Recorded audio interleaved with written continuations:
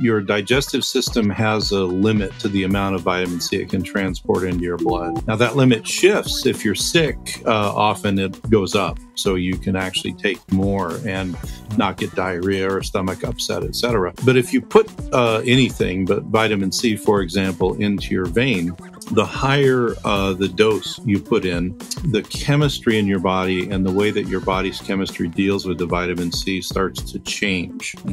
But because vitamin C at higher doses distributes in your body very uniquely, really, it has a number of other beneficial effects if you have cancer, or at least potentially beneficial.